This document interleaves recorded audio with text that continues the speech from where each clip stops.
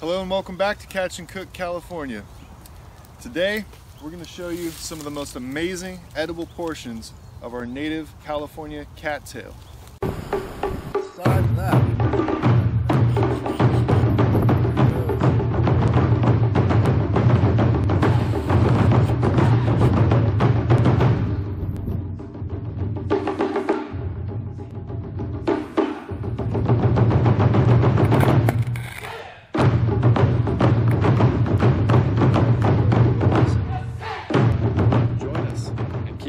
Ways alive.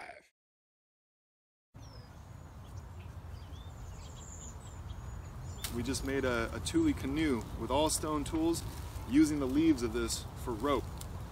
Really strong. It was like what, 100-pound test or something like that? Yeah. Incredible stuff. But today we're going to show you the edible qualities of the cattail head. It's kind of amazing how good this stuff is. So we're going to do a little friction fire.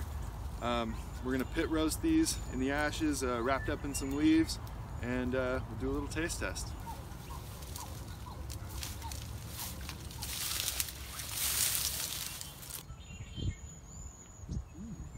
Okay, so what we're going to do today to get our fire going, because this is Catch and Cook, California, and we like to start our fires in very weird and unique ways, we're going to do something called the fire roll. I'm going to start with a cotton ball, unroll it, I'm going to open it up. Now I'm going to take some wood ash from a fire we had the other day with Fishing Chef. And then what I'm going to do is I'm going to fold this over and I'm going to kind of tightly roll it up to about right here. I'm going to get rid of the excess cotton there. Nice and tight. I'm going to set this on this board and I'm going to run it in one direction here. Just going to get it nice and tight. We want to tighten it up so that eventually we can go two directions. Alright, so now that it's a little bit tighter, we're going to be able to go back and forth without the whole thing coming apart. So we're going to start like so, and then we're just going to try and generate some speed.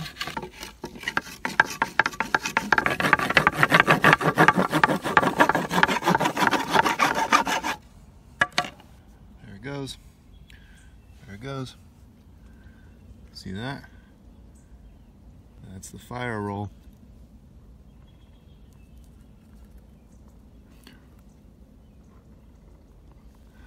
Alright, now we got our ember.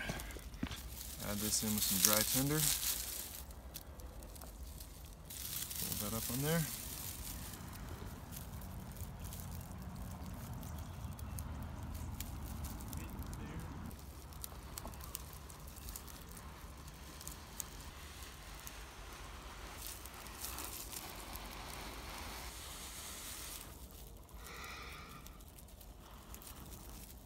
There it goes. Now we got fire. Awesome.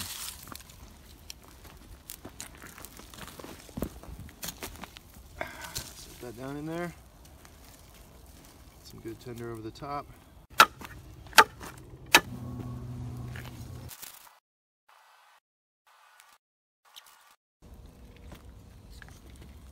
Kevin showed you a cool way to start a fire, but what we're really here for is the cattail. That's right, Kevin? That's right. So we were just harvesting some greens and check out what we found. This is a millipede. They are not poisonous, but look at all the legs on this thing. The centipede was supposedly has 100 and the millipede has 1,000,000. I don't think so. I don't even think it has 1,000. It's got a lot of legs. I don't know if anybody's ever tried to count these. Probably nobody's had it on their hand this long. But anyway, super cool. We're gonna put them back and get to foraging. This is known as milk thistle, or also known as bull thistle.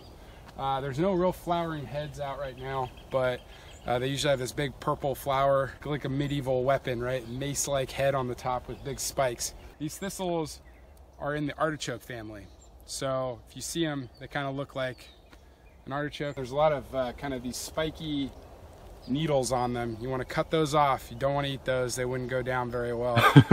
You can cook them down, kind of make them almost like a spinach consistency, but you can also eat them green. Today, we're going to use these bigger leaves to wrap our cattail heads, to cook those in the fire, and Bon appetit. Like so. Got a big old leaf. That's what we're gonna wrap our cattails in. I mean, you'll still get poked by the ones around it, but you can kind of grab on like that. And carefully, ow. So cutting the spines off these things. So another property with the thistle that's actually, it comes kind of equipped for wrapping food.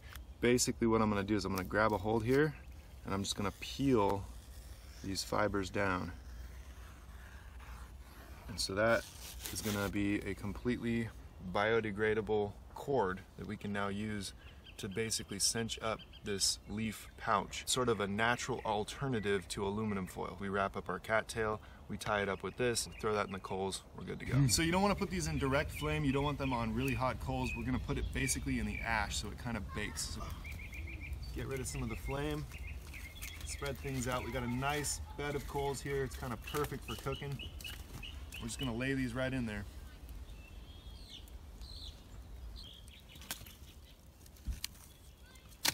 Perfect. You'll know it's done because the end here will loosen up. Nice. Comes out, it's perfectly tender at this point. Let's get these out of the coals. They should be super tender. One of the really cool things about these cattail heads this time of year is they actually kind of expand as they're cooking.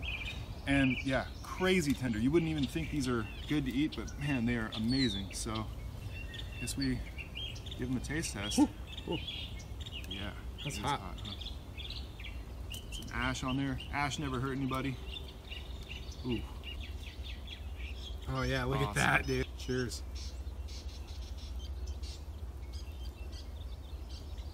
Mmm. Dude.